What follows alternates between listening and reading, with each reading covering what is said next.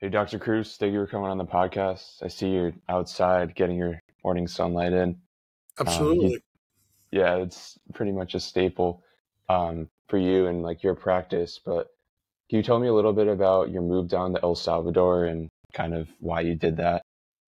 Well, I mean, there's a lot of different reasons, but probably the number one reason as we get older, we need more sun, not less sun, and that's a consequence of some of the work that Doug Wallace has done on mitochondria.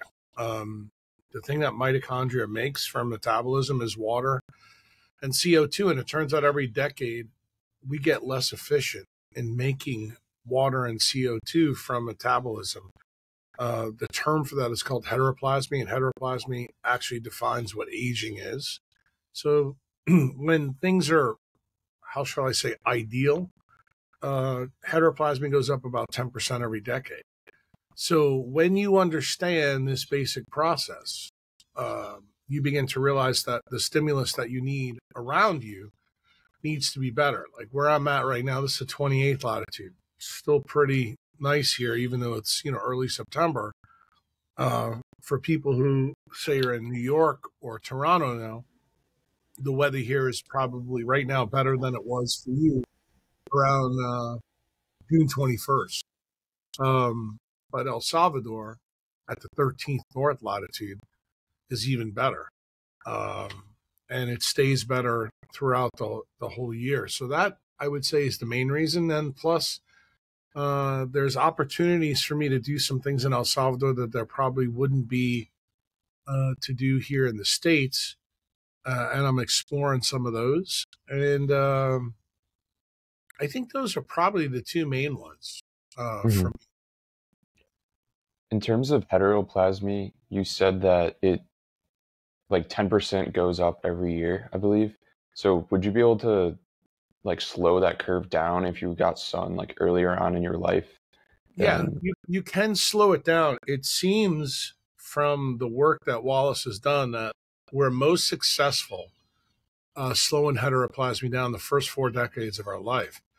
That's assuming, obviously, that you got that message. Unfortunately, I didn't get that message until I was 40. But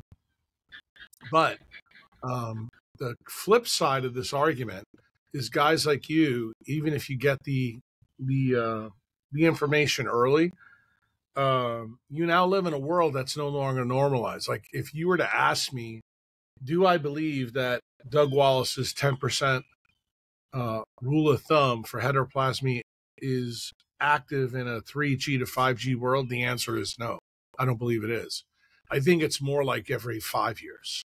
And I think this is the reason why we're seeing, chronic diseases show up in kids that are 20, 30, 40 years old. It was unheard of when I was your age to see a kid with Alzheimer's disease, begin in their 20s and 30s. Now, it's not uncommon to see, early onset Alzheimer's or Parkinson's, show up. Same thing true with, ALS. I'm seeing carotid strokes now. Just seeing things that I shouldn't see in 20 and 30-year-olds. Do you think that's due to like EMF, like blue light, or combination of both of those? I think it's due to a combination of people are now abusive with technology. They do not understand that there's a negative connotation to the use of technology. A lot of people like to characterize me as like anti-tech. I'm not really anti-tech. I'm like, I think you need to learn how to use tech appropriately. It turns out the tech that most people screw up is they don't know how to use the tech behind me, which is called the sun.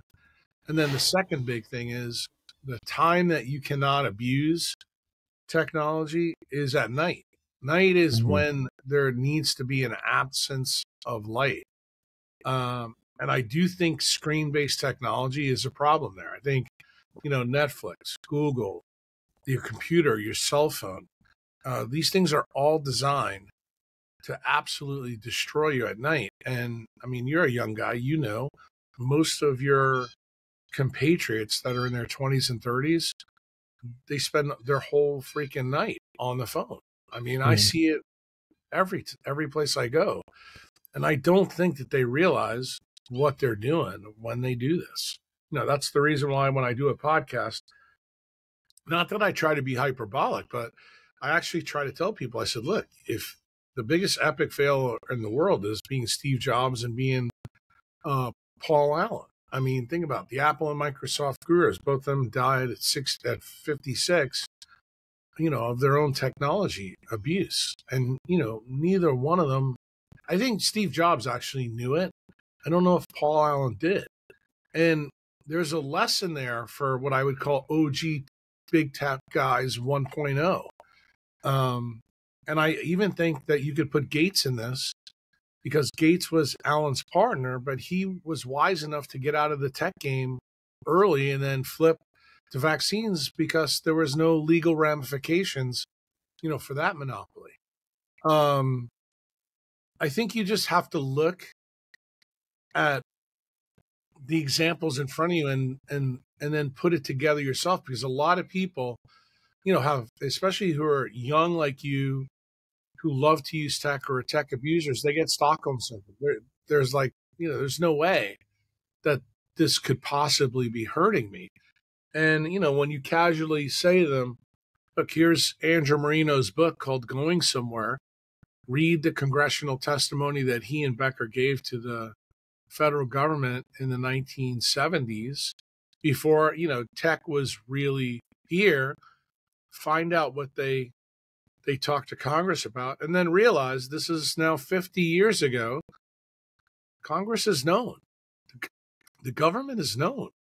But they weren't going to change because they were retooling the economy from an industrial economy to an information technology. It's kind of like they're not going to stop doing what they're doing. So it becomes incumbent upon us, the public who's alive in 2023, to realize, okay, what's the best way for us to use this so that we don't really harm ourselves. And I always think there's going to be, a bit of risk in no matter what we choose to do. Your goal, if you choose to accept it as a black swan mitochondriac, is to figure out how to mitigate that risk and do it well. I mean, the first question you asked me on this podcast, I think, is a perfect way to mitigate the risk. Try to get to a low latitude like in El Salvador and use technology there. I think if you realize that early, I think you can do pretty well. The one good thing that's happened with COVID is that I think a lot of people now realize they can do their jobs remotely. They don't need to be in any one spot. I think most of the reason that people stay in one spot has more to do with their wants, needs, and desires and beliefs around family and things like that. But I think even that's going by the wayside, because I think when people get sick, ultimately, they begin to realize their whole life changes. And if you're not good enough for yourself, who are you good for? I mean, to me, it's the ultimate fail to get a chronic Neolithic disease and then say, well, you know what, I'm just going to stay in Toronto because, that's where my mom cooks ribs for me every Thursday. I mean, that logic makes no sense to me. In terms of sunlight, what is it about the sunlight that kind of organizes your brain to know like what time of day it is? For example, like people like Huberman, obviously you like went kind of in on him, but he always was preaching like morning sunlight. And that was like one of the things that got me to start doing it. But obviously I know like not everything he says is perfect, but what is it specifically about like the sunlight that kind of tells your brain like what time it is? And at night, like I guess a second part to that question would be like, does blue light at night, like those blue blocking glasses, do those do anything? Yeah, I mean, to answer the question accurately, it's pretty simple. It's the supracosmatic nucleus is an optical lattice clock for sunlight. So what does that mean? It means that it takes all the frequencies that are in the light right now and comes up with a color temperature of the light. The color temperature of sunlight diurnally changes from about, I would say, probably 1200 to 1600 Kelvin at dawn, all the way to about 12,000 Kelvin at sunset. And then radically it turns off. that is what the atomic lattice in your suprachiasmatic nucleus and in your retina is designed to watch. And that's how we actually tell time. There's another way we tell time at nighttime. It's a little bit different. It has a lot to do with the Schumann resonance. But these two things work together. When they work together, it basically tells you not only what time of the day it is, but it also tells you where the Earth is in relation to the sun. So you get an idea about what the month is, and that tells you what season you should be in. And that sets the biologic programs in you. So, for example, mammals, they change their cell membranes from winter to summertime. Most people don't even know that, but all mammals do it. And when you were a little kid, you knew about it because when you went to the zoo and you saw the coats of the animals change, that's actually how it happens. In humans, one of the ways we know is that's how our thyroid hormone changes, fluctuations during the season. It has to do with light adaptation, but through our eyes, but also through our skin. The problem is we're one mammal that doesn't allow our skin to really hit the sun that often because we're always wearing clothes, sunscreen, sunglasses, and things over our skin. But that's something that a wild animal that lives in Africa doesn't have to deal with.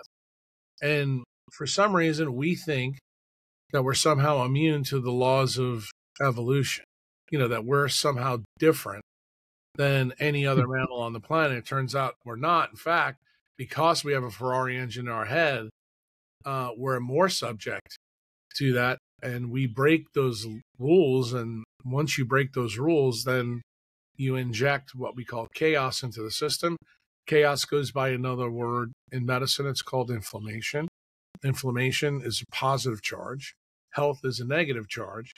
When you break this down fundamentally back to the physics, you actually see that really all circadian mismatches is an injection of positive charge, into the atomic lattice of cells. And when you have a positive charge in the atomic lattice of cells, it changes all the signaling that you can do with that light that Huberman, taught you about. And it means that's how your clock doesn't work.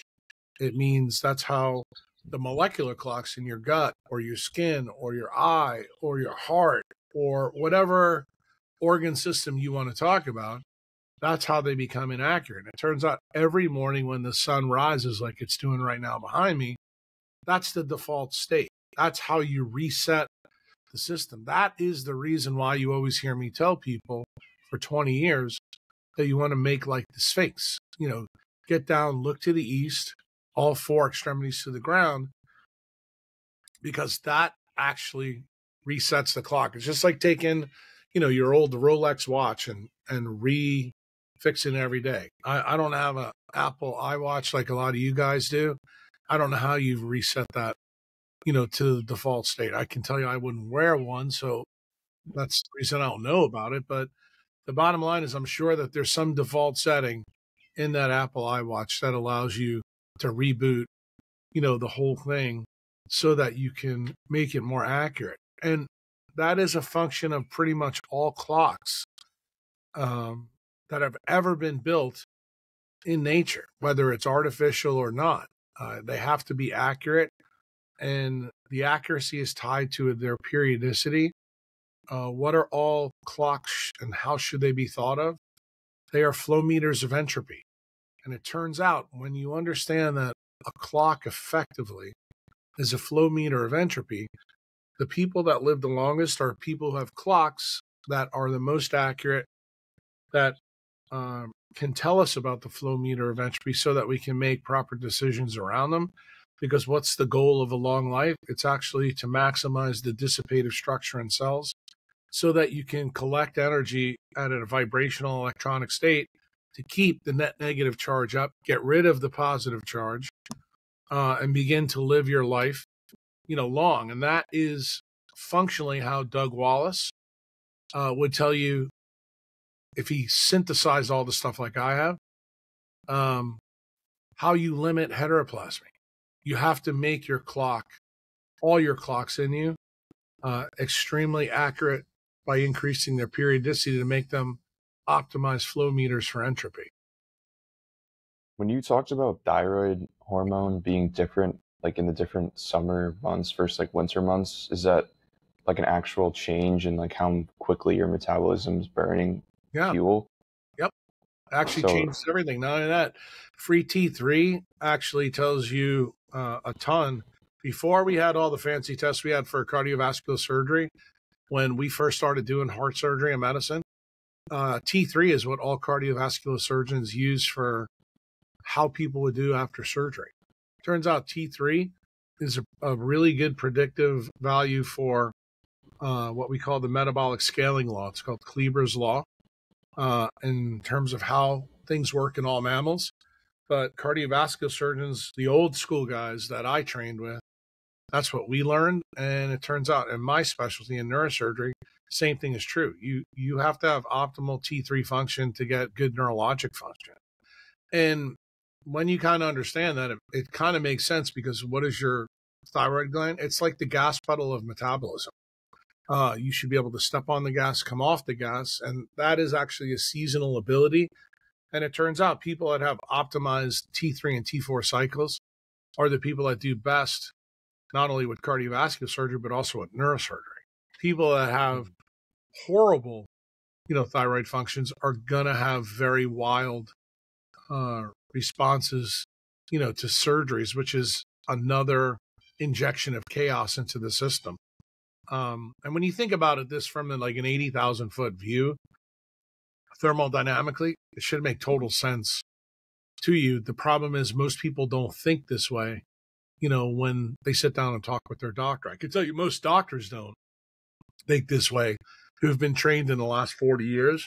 But I can tell you the guys that learned this stuff when I did, 40 years ago, they did think like that.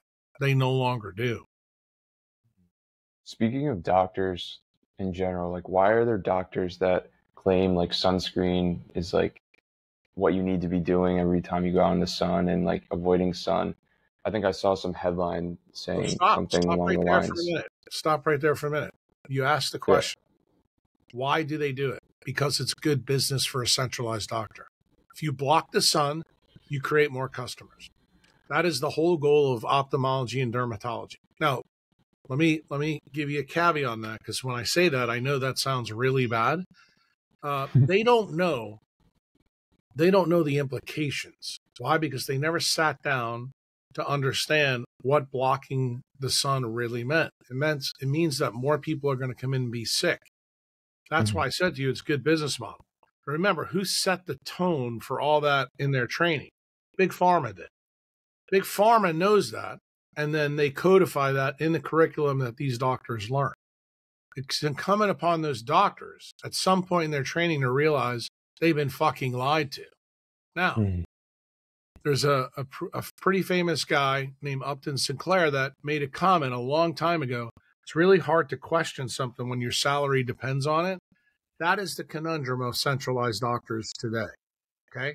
That's not my conundrum anymore. When I was 40 years old, I was just like all those other doctors. I believed and I was taught and learned and had all this big pharma stuff uploaded to my head, and I never questioned it until I was 40 years old. Then I began to question it. Then I became a real problem. That's what decentralized doctors do. They begin to look at energy thermodynamically and go, wait a minute. Maybe the reason I can't get my patients any better is because they're blocking the sun or they're using light at night. Those two things are the fastest way to ruin the flow meters of entropy, which are the molecular clocks in their body. Could this be the reason why they're getting sick? And then when you start to reject everything that the big pharma uploaded into your brain and begin to try some of the stuff that we're talking about, magically you start to see people get better. And then you go, this is interesting. It's actually the reason why I tell people when thieves come in and rob a pharmacy, do you ever notice that they lock all the opiates and powerful drugs up in the cabinets, but they leave the sunscreen out open? The reason for that is because they want you to steal the sunscreen so that you'll go and use it, because they know that that is the driver for you needing the prescriptions for all the stuff they got locked in the cabinet. And, people laugh when they hear this. They think, dude, do you realize what you're saying? I'm like, yeah. I mean, look at the story of the Sackler family and OxyContin. Go look it up sometime. Most of you young people don't even know just how dastardly this was. And that story, they're not the people that came up with the original Block the Sun issue, but that family knew that if you had patients that blocked the sun, that you become more addicted to OxyContin. And that is the reason why they made some of the decisions as a family to basically take a morphine that was only used at death. Instead, let's start using this in life, and let's start using it earlier. They're the perfect family. They're the perfect centralized biologic principle to actually learn some of the things that I teach people. Most people don't realize that from sunlight, natural sunlight, that you make beta endorphin. Beta endorphin is the opiate that the sun makes. And it has a very small effect when you compare it to something like OxyContin. But what's the implication? Once you learn this, because you're not going to learn this in medical school, you begin to realize that nature actually made us to be addicted to the sun. That's the reason why we like to go out. It's the reason we like to go to the beach. It's the reason why we like to see waterfalls. It's the reason why we like to see pictures of the ocean or be close to a beach, because it actually gives us an opiate hit. Well, the problem is when you subtract that through sunglasses, clothing, or sunscreen, then you lose that quantized effect. And then guess what? You could become subject to the use of Percocet, Lortab, OxyContin. Think about any rock and roller who's died. All of them are always up at night playing their songs. And the reason why they all use drugs, it's obvious. I mean, I actually find it hilarious when people talk about the opiate crisis. I mean, we've known about the opiate crisis for freaking 50 years. It's all about light at night and no sun during the day. Those are the people who get these problems. And it's because of what's buried in that POMC gene. Beta endorphin is the key. And the Sackler family is taking huge advantage of that. They are just like the sunscreen manufacturers. And sunscreen is a gateway drug to big pharma. That's how you need to think about it. Sunglasses are a gateway drug to cardiovascular and neurologic diseases. You see, Ray-Ban's not going to tell you that when you go buy the sunglasses. They're going to assume you're a fucking idiot like everybody else does. I mean, that's what marketing is. It's legalized lying. The problem is, if you happen to be dating a girl that, really looks nice in those sunglasses, they're going to sell you that idea. They're going to sell you the idea that, if you get a sunburn, like you see my skin is red now because I've been in the sun pretty much the last 20 years of my life. They're going to sell you on the idea that that's not a good thing to do. And they're going to create, through their partners, a cadre of articles that makes you read Luke Lammy, and you ask me this foolish question. Because your question to me, some people would say, it's a fair and reasonable question. I'm going to tell you it's a question that has no face validity. Why? Because you don't really know the totality of the literature. And that's a design of big pharma construction. That's what I need you to know, because when you go back and look at the original stuff from, let's say, the first 50 years of the 20th century, you'll find the exact opposite in the literature. That actually proper solar exposure actually keeps your morbidity and mortality from diseases down. In fact, that was just recapitulated in the literature in Sweden. And the reason why I always talk about this on podcasts is the Swedes, when you understand medicine well, They do the best job of epidemiology of any country out there because they keep fabulous records. What did the last meta-analysis about sunlight actually say? When you block the sun, it's worse than smoking cigarettes. Try that one on for size. The next time somebody tells you that sunscreen is wise. I mean, I try to make this as clear as I can without hyperbolic statements. You got to stop listening to fucking morons, okay? Anybody who says that the sun is bad, nothing behind me is alive without the sun. That includes me.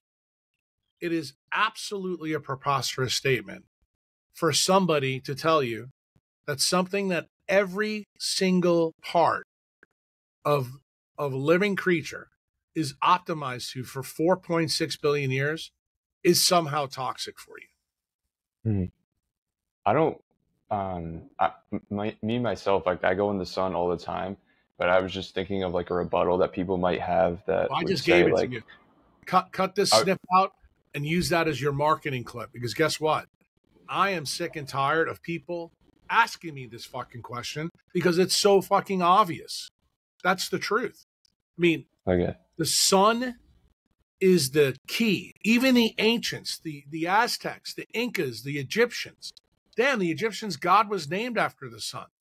I mean, this information for living creatures is blatantly obvious. But yet, it just seems like in the last 50, 60 years with modern society that we all got the idea that wearing clothes, wearing sunscreen, and wearing sunglasses is a good idea and it has no negative connotations.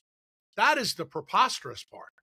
That is absolutely what everybody should be asking me on a podcast. But guess what? Nobody does. Do you think there's any differences between people with like more fair skin versus people with darker skin as far as the level of sun they should be viewing, or is it just the same for both parties? Well, no. I mean, the reason that you have different eye color and skin color has, again, to do a lot with Doug Wallace's work. We know that the people that have L0, L1, and L2 and L3 haplotypes tightly coupled, they tend to have darker skin. They tend to also be inside the tropics. When humans migrated 70,000 years ago and radiated over the planet, that's where we got all the different uncoupled haplotypes. That's where blue eyes came from. That's where our white skin came from. Those are the people that are furthest. I've been telling people this story a lot lately because I think it fits. People forget the Homo, I guess what I would call it, species before us, Neanderthals. They were found in the Valley of Neanderthal. Okay, that's at the 51st latitude. What people don't know about them is they had bigger eyes than us and they had bigger frontal lobes, 125 grams more tissue. But the interesting thing is we've never found any of their skeletons above the 51st latitude. Why? Because it turns out when your brain gets really big and you have big eyes, you need the sun. And when you go above a certain level, you don't live there. What is the correlate to that story? It's actually the boreal forest in photosynthesis. If you go above the 59th, 60th latitude, you don't see trees anymore in the northern hemisphere. You can't check this in the southern hemisphere. Why? Because we only have one continent. It's at the pole. At that latitude, that's the Southern Ocean. So this is really a story of one pole on Earth. But the boreal forest, if you look at the northern hemisphere, encircles the whole Earth, but it stops. There's a hard stopper at the 60th latitude. What does that tell you? That not even photosynthesis works. If you've ever been to Scotland, if you've ever been to Iceland, and you see like the lava flows in Iceland, they're barren. But if you come down to El Salvador, you'll see that there's plant life all over it. Well, what's the story there? Nature is actually telling you her decentralized story. It's about light, water, and magnetism.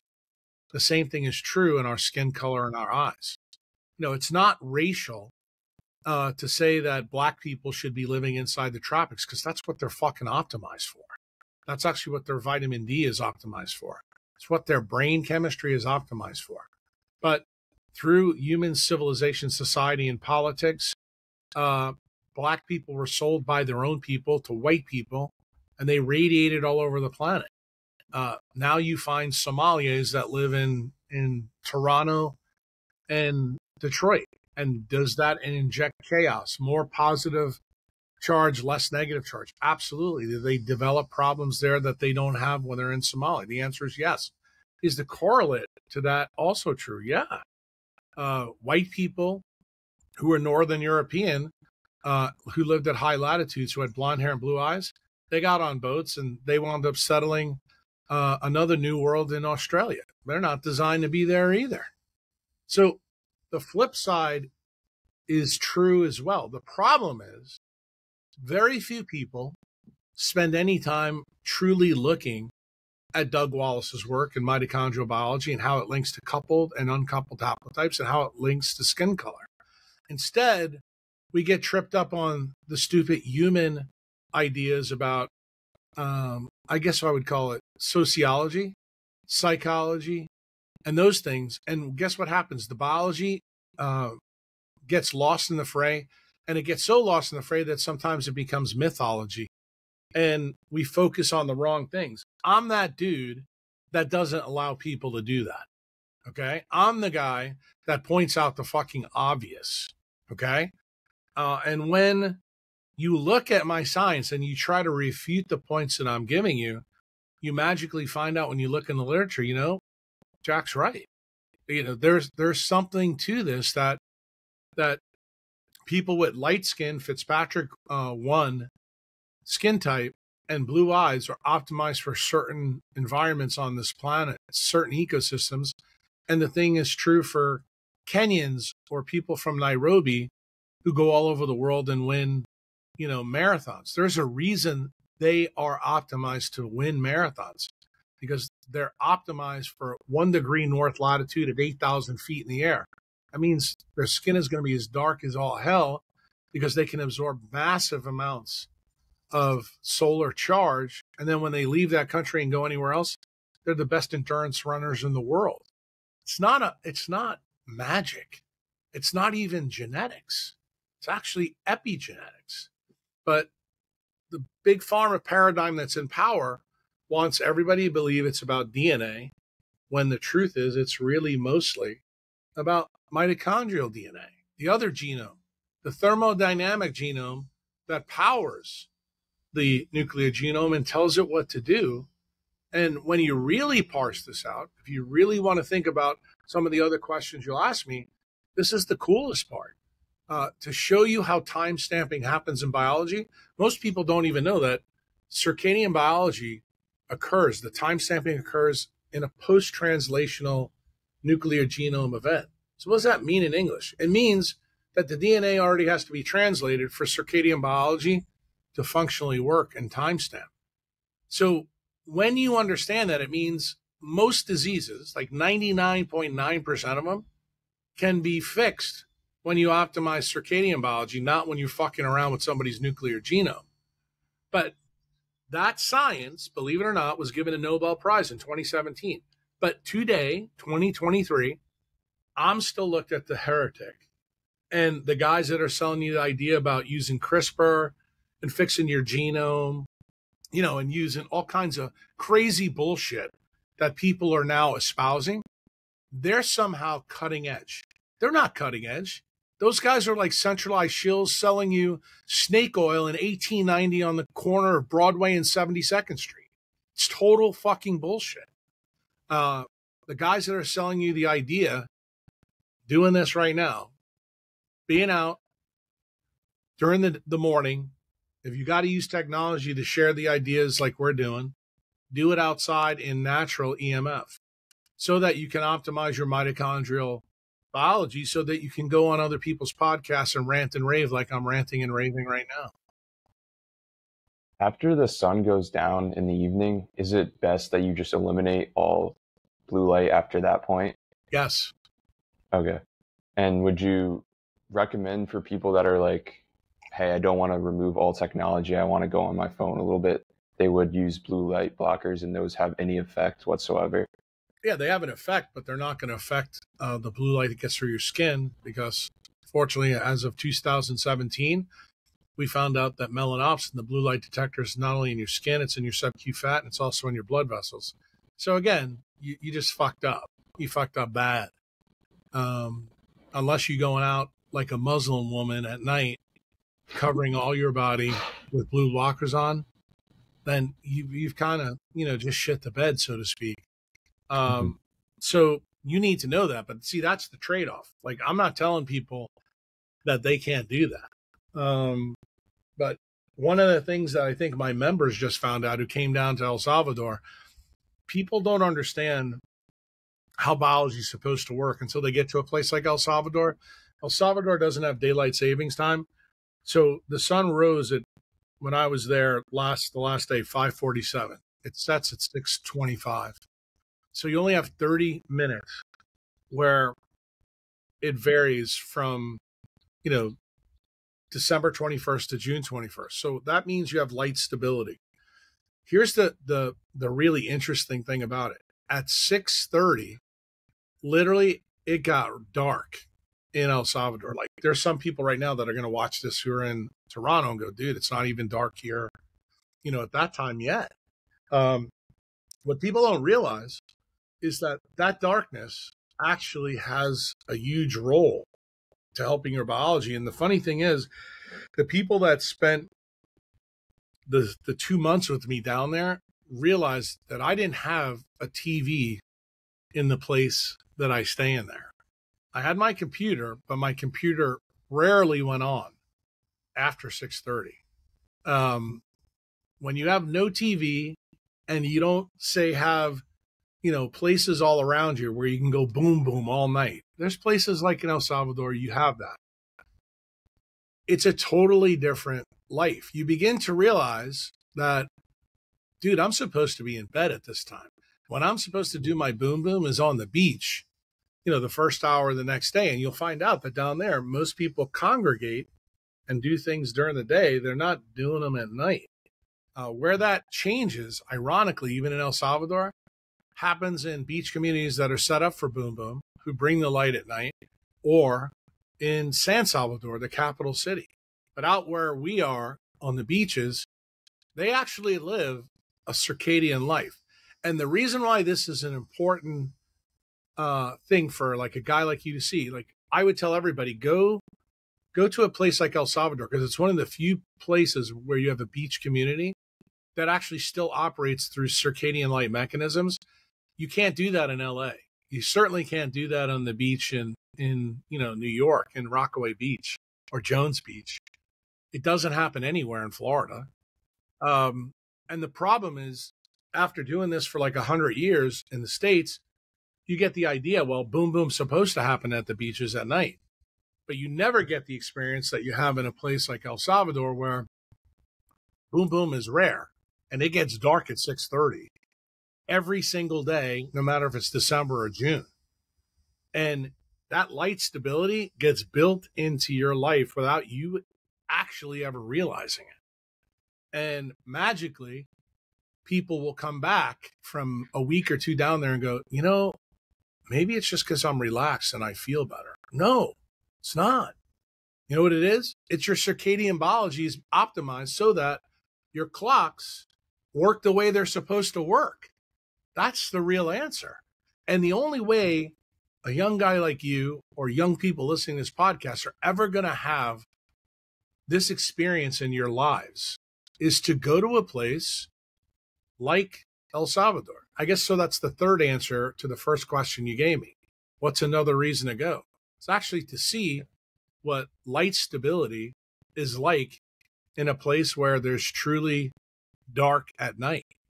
To see what the sky looks like. I took a couple of my people to show them what the sky looked like. I said, see, you don't have to go to Hawaii to see the stars or the full moon or what things look like, because there's no ambient light around you from society. And when you see that for the first time, you begin to realize that's not how it is at home. In fact, it's never like that. And then you begin to realize maybe that's the reason why Jack always says that light is a ubiquitous problem. It's not that food's not a problem from the processed foods, but people don't realize since 1873, we've injected artificial light everywhere in our lives. I'm actually in Costa Rica right now, so I took your advice and I've been trying to get as much sun as I can. And I can attest to the fact that 6:30 rolls around and the sun sets, and then everyone just goes back and gets ready to surf in the morning, which is wildly different. Like than I was in college, and like everyone's going out at 10 p.m. That's when the Correct. night starts. I'm glad And you said that. People, I was the weird dude who was sorry, you Costa go. Rica is at the ninth latitude, so you are in a better latitude than I was. But I'm glad that you brought this up for your audience, because that right there, that is one of the best ways for you to change the behavior of the people that will listen to this podcast, because they're not having to listen to old Uncle Jack. They can listen to young Luke, who's actually at the ninth north latitude, and know what I'm telling you is actually accurate. And Mhm.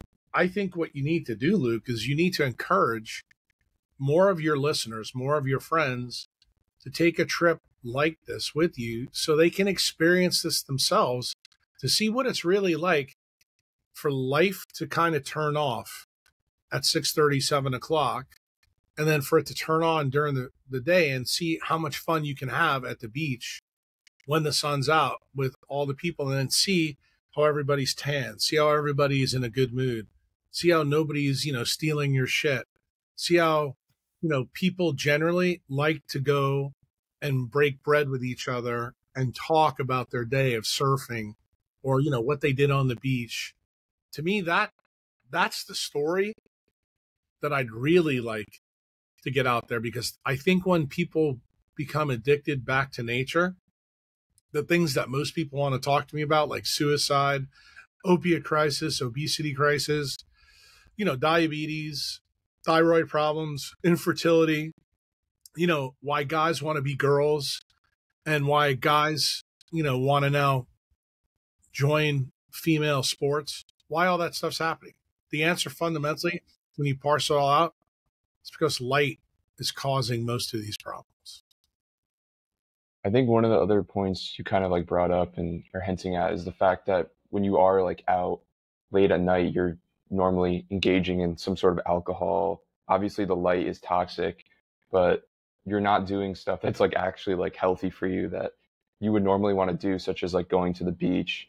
Remember like in high school for me, I was just up late on my phone, and that led me down to just like smoking weed at night and like all these like destructive habits.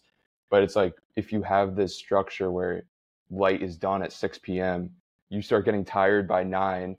And also, too, the thing is, you notice that if you're going up on your phone, that's why you're staying up late.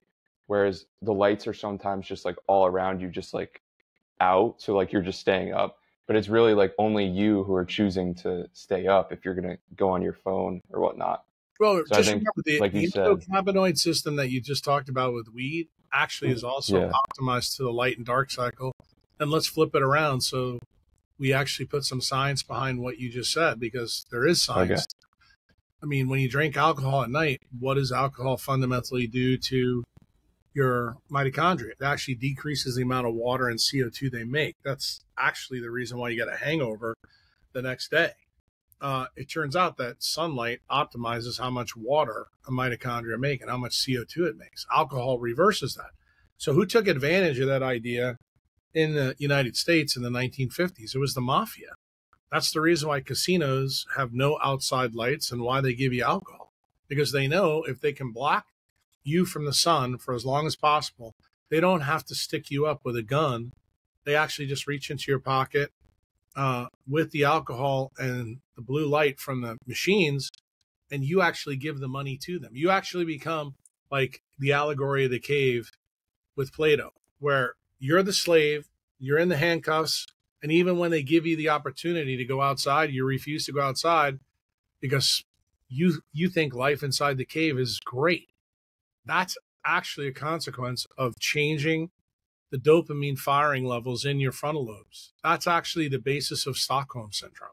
But people they don't want to talk about this science. They don't even realize that non-scientist criminals figured this shit out in the 1950s.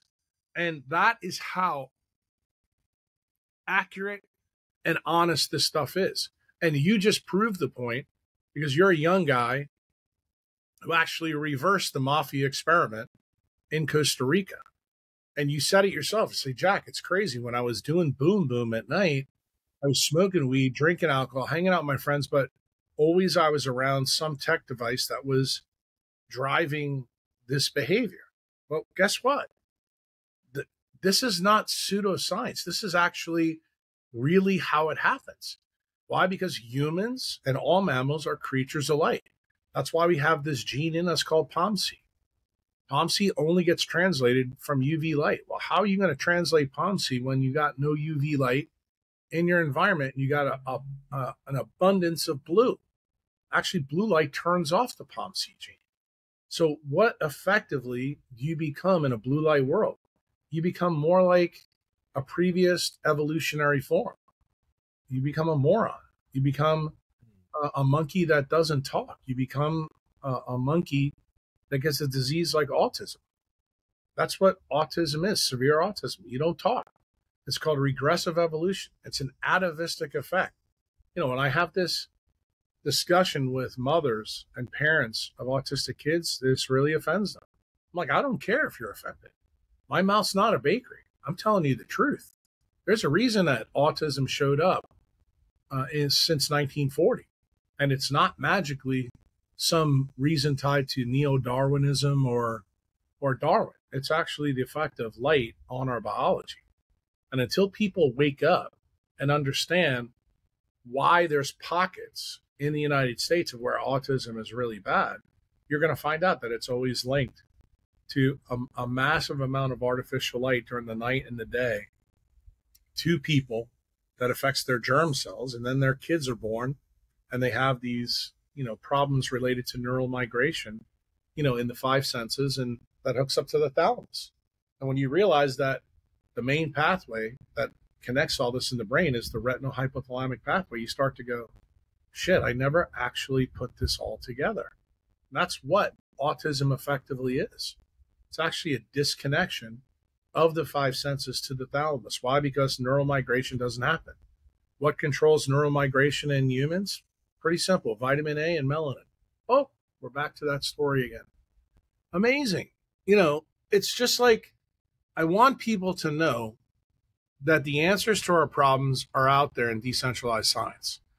You need to have the other issue that Luke just brought up here, where he's beginning to realize that you get centralized problems that are published in papers when you start to do things that you're not supposed to be doing.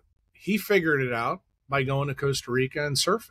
He's like, my life is different here than it is when I'm home. That is a beautiful statement for people to resonate with. I hope, when you market this clip, you highlight that, because that needs to be heard over and over and over again, because people think that something so simple as the light and dark cycle couldn't possibly cause Alzheimer's, couldn't possibly cause Parkinson's, couldn't possibly cause heart disease. And it turns out that's exactly how it happens.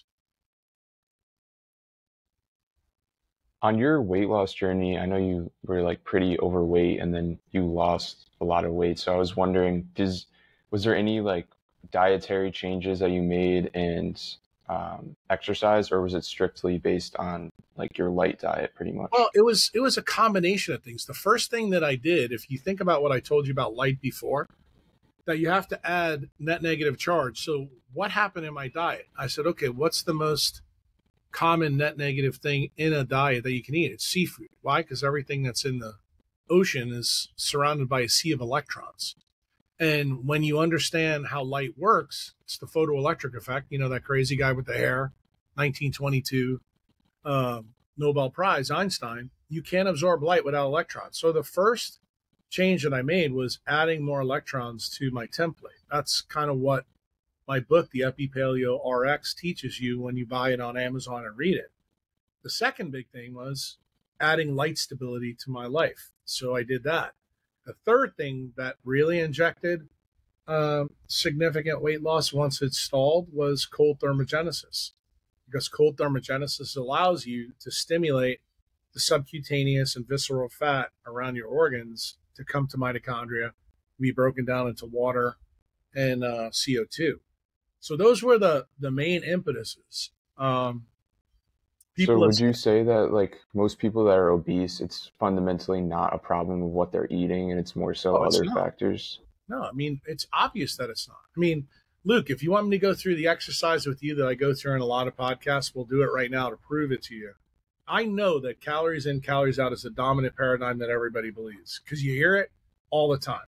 Okay. Yeah. So let's explain this to you. When you were, I don't know, 7 years old and you had a skateboard and you fell off the skateboard and twisted your ankle, did the ankle get bigger or smaller? Bigger? Right. So it got bigger. Since you had an injury, you lost energy. Okay.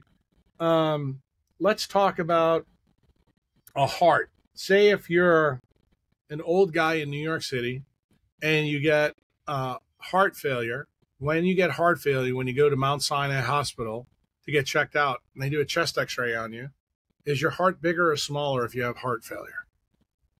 I'm guessing bigger. It's bigger. So now let's forget about the biology stuff. Let's go to something that is not alive. Let's go to the sun. When a star dies, does it get bigger or smaller? Smaller. No, it gets bigger. Ultimately, it Okay. gets bigger first. So what happens? What did I just do with you? I just gave you the thermodynamic story that something gets bigger when it loses energy. Is that the paradigm that's calories in, calories out? The answer is no, because they think you have to eat more to get bigger. It turns out it's exactly the opposite. You actually get Is it bigger just an when you inflammation become thing? thermodynamically inefficient. So what does that tell you? It tells you that in mammals with mitochondria, it means that their mitochondrial engines are not as efficient at making water and CO2. That's the story. And what controls that? Turns out it's melatonin. And melatonin controls the change programs, autophagy and apoptosis. What is melatonin made out of? It's made out of an aromatic amino acid that absorbs what? 200 to 400 nanometer light. Oh, we're back to the UV story. We're back to electrons. All of a sudden you start going, maybe Dr. Kruse isn't as crazy as we all thought. Maybe the way we're thinking about this is completely wrong. And this is the reason why we've got a real obesity crisis, because the light that we invented in 1893, or actually 1874, but was codified by the change in Tesla's power grid. That light brought us all inside. I mean, look at you and me. Perfect example. You're inside now, and I'm mad at you about that at the 9th latitude. I'm at the 28th latitude, and I'm outside. What am I trying to tell you? Because you're recording me on the podcast, you got to be inside to control this, that, and the other thing. Technology brings us inside. We're designed to be outside. Like the Sphinx was not built inside the Louvre. It was put at the 28th latitude in the middle of the Sahara Desert for a reason. Okay? And it turns out that electronics over photonics is a modern belief. Turns out that photonics over electronics is the ancient belief. And that's the belief that your biology is built around. And that's what I need you to understand. And the reason why people have the fundamental flaw in their thinking that calories in and calories out matter is because they're living in an electronic world. That's how you build that belief. But it's not true. It's fundamentally not true. And to prove it even further, I like to tell the scientists that'll listen to this podcast that calories, when you look at in physics carefully, calories can only be used as a unit of measure in a closed thermodynamic system. Luke, do you think that me and you are a closed thermodynamic system, or are we designed to be open to the environment? Open to the environment. Again, why would you ever talk about calories when you're dealing with open dynamic systems? See, I can reason with you on the common sense way, which is why I told you about your skateboard and the heart and the star. But then I can take it to a strict science thing, why it's idiotic for anybody to believe it's about calories in, calories out. Why? Because nothing that eats is a closed thermodynamic system at all.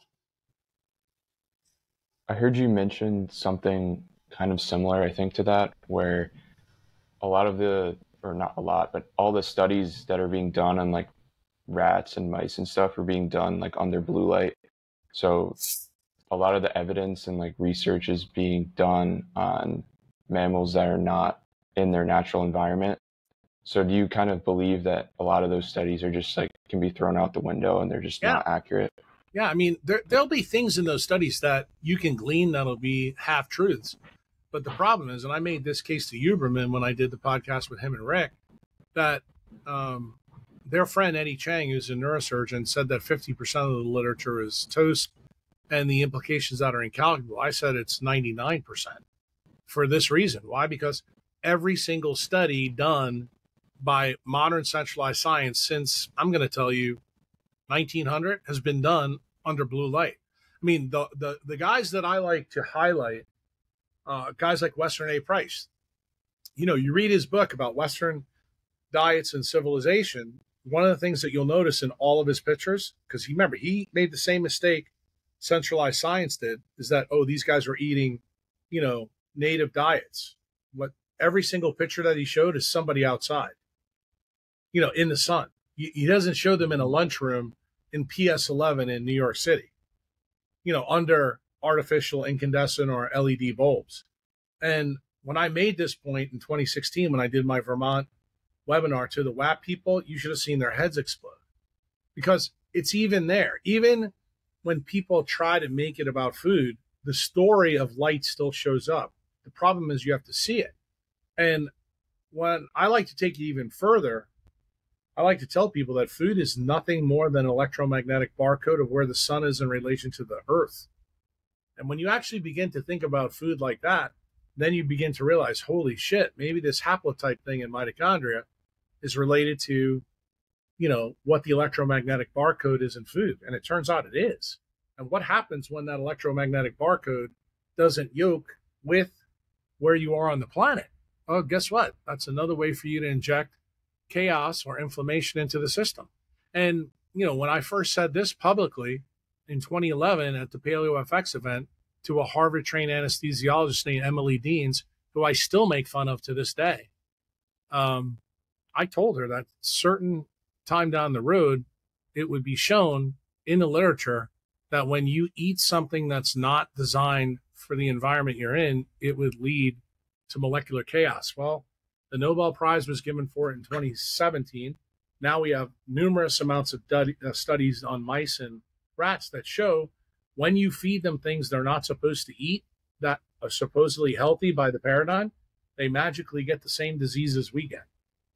And most people don't realize the reason for that has to do with the electron density in that food, but the real big one is the number or isotopic variation of deuterium versus hydrogen, which is exactly what the sun does. The sun parses electrons and protons.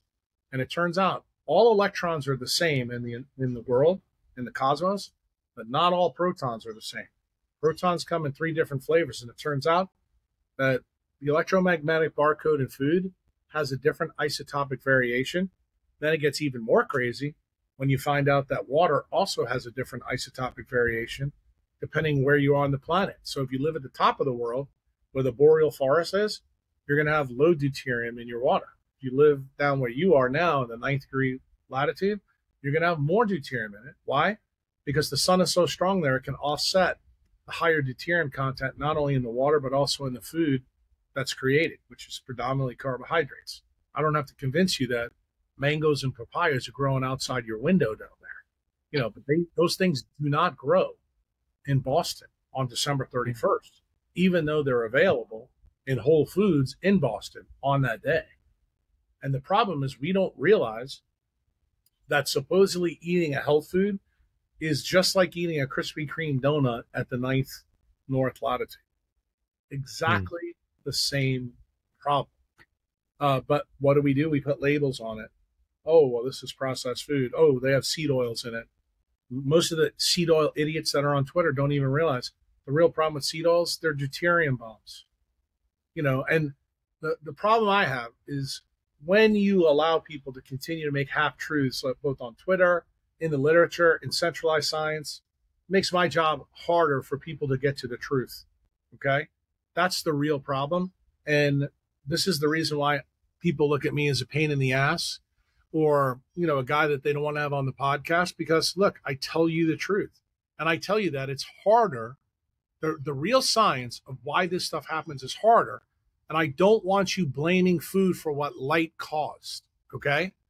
Light is the fundamental cause of most of these problems.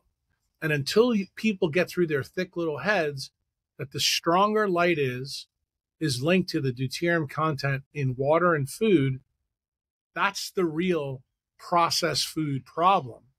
Then you go from there. And then when you really scale this back, as a young guy like you, and you think about all these fat people out there that are getting told to eat keto snacks that are made inside of someone's warehouse in Denver, Colorado, you go, what does it matter what your ketone levels are if you're basically mainlining deuterium in and you live in, I don't know, Toronto or New York? And then they go, well, I ate all the food that the keto experts, told me to eat, and it still doesn't work. Yeah. One of the things I was thinking about was just like tonight's like the first night of the NFL season. And a lot of the athletes, when they are like practicing and training throughout the week, they're pretty much, I mean, obviously sometimes outside, but a lot of times like the lifting they were doing was inside. And then they go and they play at like 8:30 Eastern time normally, which is a time that you would probably be asleep if the lights weren't there. So do you think that has a factor in like a lot of the injuries and, I don't know, just like CTE maybe, or some of the other problems that they're having? I'll give you a couple examples on a podcast not that long ago. I forget whose podcast it was. Oh, I remember. I did a podcast with a guy named Kruse. He's a trainer in Nashville. Okay. He trains young kids. And I actually told him, because when we did the podcast, it was before the NFL draft came out. And I told him there was a wide receiver from Ohio State who missed a whole year of college football because of hamstring problems. Dark-skinned guy, not totally dark, but African-American. It's called Jackson Enigma from Ohio State. I said, if this guy gets drafted by a high-latitude team, expect him to have problems. And I gave him the example of his former Ohio State player, Marshawn Lattimore, who plays for the Saints. Same issue. They missed a whole year for the same problem. Lattimore has done pretty well. Well, JNB got drafted by Seattle. I think it was 21st, 22nd pick this year. He's already out. He's going to miss the first 4 games of the year. So it's continued on. Now, to get to your question about CTE, I'll give you an example of a guy, middle linebacker for Indianapolis Colts, Darius Leonard, drafted in the 2nd round, small school guy that from South Carolina State, who's absolutely, hit it in the first couple of years of the league. He has been constantly hurt, since I guess the last a year and a half, 2 years after he signed his big deal. He got a concussion last year he had practice with, I think it was the Patriots or somebody this offseason. He got hit again. He's still in concussion protocol for the last 2.5, 3 weeks. The season starts, a couple of days for the Colts. This guy has been constantly hurt, even though they've paid him. He also has mental issues. Like if you go in and follow him up, he'll tell you that he's had problems off and on with mental issues. This guy is perfectly set up to get CTE. And the reason is, if you look at his skin, he's as dark as the guys that come from Nairobi. Okay.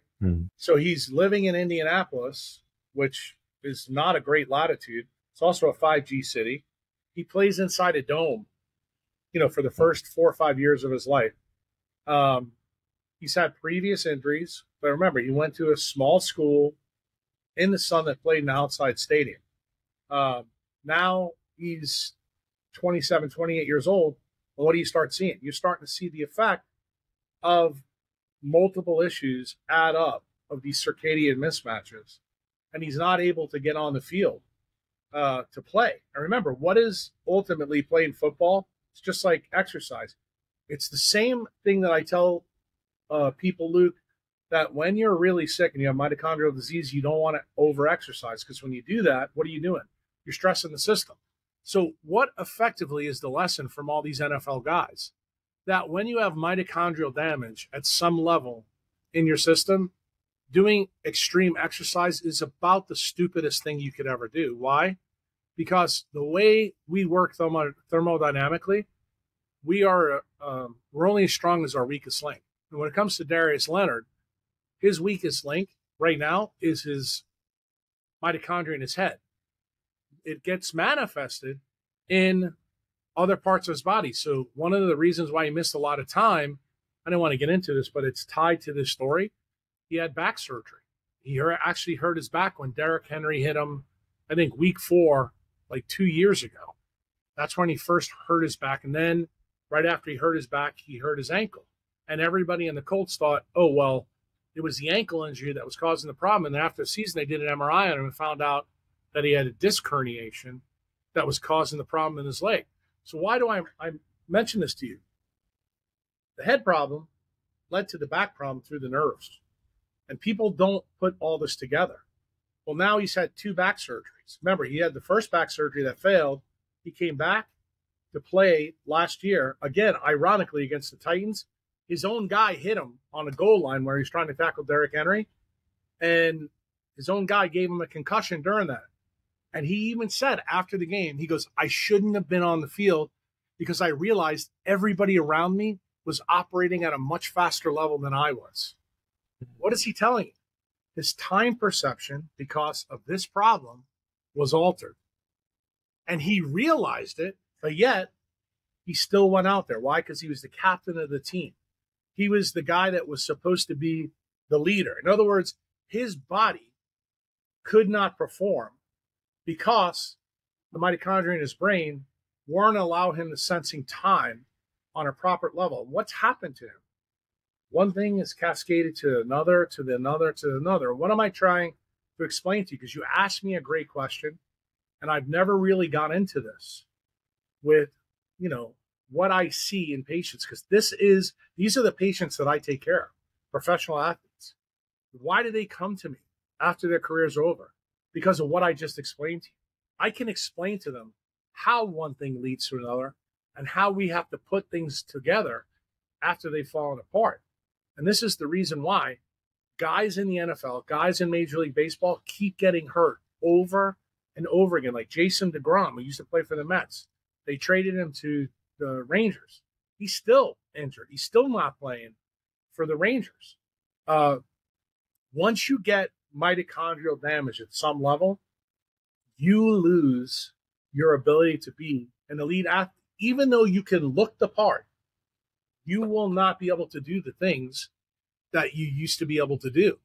And people don't understand that. They don't understand how the thermodynamics of the colony of mitochondria in your body operates. And it's most obvious in NFL players and NHL players who get concussions, because when that suprachiasmatic nucleus doesn't work, your ability to tell time everywhere in your body is off. And when you can't tell time, you wind up with, mismatched diseases. That's the reason why you get more injured over time, because your musculoskeletal system doesn't react the way it should. And you wrongly think, when you listen to, several of the exercise gurus out there, that going in and exercising in the gym and having a body that looks great, you're going to do fine. When it turns out the guy who's really going to help you the most is a guy like Erwin LaCour, who brings you outside, or a guy like Luke Lammy says, hey, why don't you come hang out with me at the beach at the 9th latitude and let's surf. That's actually how you get yourself back to shape. The stupidest thing you could do is going into a blue light gym, lifting weights, with some of the meatheads in the carnivore world, telling you that if you just eat meat and stay away from, I don't know, dairy and vegetables, that, you can get back what you lost, Darius Leonard. The answer is no. You'll have a great looking body, but as soon as you step on the field, you'll realize you don't belong on that field. In your opinion, do carbs play a role in like mitochondrial function at all? Yes. There's times where you need carbohydrates. That's generally. And would that be determined by where you're living? What's that? Would the amount of carbohydrates vary by where you're living? For example, like there's more fruits available where I am than where I grew up in Connecticut, probably. Yeah. Well, I mean, I would tell you that there's a reason that there's more carbohydrates at the ninth latitude. It has to do with the sun. And guess Mhm. what? Are you able to handle that? Yes. But Luke, if you continue to live your life inside that room with the curtains drawn, the answer is I'm no. not. But I'm trying to make the point for the audience. Yeah. Okay. I'm not trying to make the point for you. I'm trying to explain to you that that's how this works. You need to have skin in the game. Your eyes need to be in the game. Your brain needs to be in the game. The point I just tried to make you with Darius Leonard, he's never in the game anymore. He's always inside. He's got a iPad with a playbook on. He plays his game inside a fucking dome in Indianapolis at high latitude during the wintertime. Go figure. And he wonders why he's having problems. And then he's fueling himself with things that are not optimized, that don't even grow in Indianapolis. Certainly are not going to grow in the gym that he's working out with. He's not getting told any good news. And then the Indianapolis Colts fans keep wondering why this guy's falling apart. I sit back and I mentioned to one of my clients who's a big Colts fan, I said, I think his career is over. He's got friends. He's got friends on the team that also have a problem. Jelani Woods, their tight end, just tore his hamstring. Another big black guy, dark skin, who has been struggling. And the guy is uber talented. But I hope for Jelani Woods he gets the message. He needs to go to a different team that doesn't play inside. I'm just going to tell you that the story of mitochondrial biology is all around you, but you have to look at it. You have to realize it's not a story of skin color. It's not a story of genetics. It's not a story of race. It's actually a thermodynamic story of dissipative structures in cells. And until you get that message loud and clear, you're going to think about podcasts like this and guys like me in a light that's not proper. And then you're still going to continue to be dazzled by guys like Huberman, who gives you half truths. And you go, this is really interesting, Andrew. But he can't sit down and have a cogent argument with you about why it's true. And I can sit down here with you all day long and explain things to you. Why? Because the framework that I'm in is 100% decentralized, because that's what nature is. Andrew's in a framework that is 100% centralized at Stanford University. That doesn't mean he's not going to trip over an occasional truth, because he does. He does it all the time. And he does a good job parsing out centralized science. What he does a horrible job out is pointing out the pitfalls of centralized science, because he doesn't understand.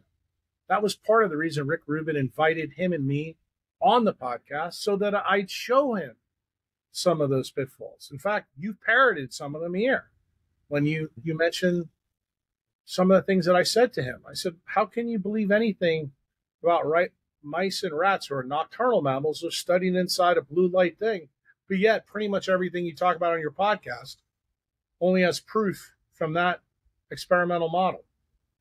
Hello? One of the last questions I wanted to ask you about was just grounding in general.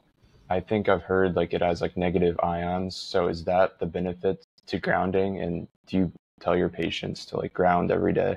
Yeah, I tell people to ground all the time, but it's not negative ions. That's a half truth. I'm going to give it to you so you understand it. When the sun sends its light out, it's a cathode ray. The planets are anodes. Anytime a cathode ray hits an anode, it creates free electrons on the surface. Okay? We happen to be the only primate on the planet that has eccrine glands. Like if you touch my hands right now on my skin, my feet, you'd see I'm sweating. Okay? Other primates don't have what we have. Eccrine glands are a super natural ability of humans, so that when we walk across the tectonic plates behind us, we get free electrons without having to eat our electrons. This helps augment our mitochondrial capacity. Remember what I told you before, that electrons allow you to absorb more light. So any way you can get free electrons is a winning story. Even the ancient Egyptians knew that, because that's the reason why they put the Sphinx in at the 28th latitude, looking at the sun, all four extremities down. They knew there was a benefit to being grounded. And it turns out the benefit to grounding is actually you collect free electrons when you have a good connection to Earth. It even turns out that in places like you are now in Costa Rica and El Salvador, there is a higher net negative charge in the ground there because remember, the land bridge between North and South America is made out of volcanoes. So that means there's more electrons per unit density there than there is in Connecticut, where you're from. So when you walk on the black sand beach and you're in the sun, dude, you're collecting more electrons than you can say than, I don't know, in Mystic, Connecticut on the beach there at the same time. So that's the reason why grounding makes sense. Grounding also is highly anti-inflammatory for the reasons I said to you earlier in the podcast, because anytime you assimilate net negative charges, it reduces the positive charges. Sickness is all about positive charge. Health is all about negative charge. But remember, negative charge is the only way you can absorb light. It's the only way. You know, that's not my rule. That's nature's rule through the photoelectric effect. So when you understand grounding, grounding is one of the things that everybody should be doing. The problem is, like, when you go back to Connecticut, say you're standing right next to Trinity University in Hartford, and you ground on the grass there, you're probably not getting the effect because they've got power lines that are right next to the university, you know, that run all over Hartford, that limit your ability to do that because of jump conduction. Same thing is true in New York City. Same thing is true in Boston. So when a guy like you migrates out of the 44th latitude and goes to the 9th latitude and you're surfing, holding your board, just standing there talking to some really cool surfer dudes or some good looking surfer chicks, you are getting a benefit just by standing there, holding your board, talking to them. It's a better effect than you're going to get doing boom, boom at night at 10 o'clock on your phone doing Tinder. 100%. Thank you, Dr. Jack. I feel like in general, just the idea is to help people like get healthier. And I think the only way you can kind of get that to start moving in a different direction is to get people to actually feel that difference, to like come down to the spot. So I think it was a good idea for you to try to bring some people down, and all your expertise. I appreciate it. No problem. Anytime. Hopefully this, changes at least one or two people's lives and change the way they think about things, because ultimately that's why I do podcasts. I do it, because I really believe we don't need 7 billion people in the world to change. We just need about 70 to 100,000 to get the story right. And then hopefully they'll wise up and realize that there's arcs being built in other places in the world. And right now, the best arc that I see isn't the United States, it's El Salvador. You got a government and a president down there that is looking to collect the right animals in the world, and he's returning freedom to those animals. That's not happening in our country anymore. That's a good point. Thank you, Dr. Jack. All right, take care.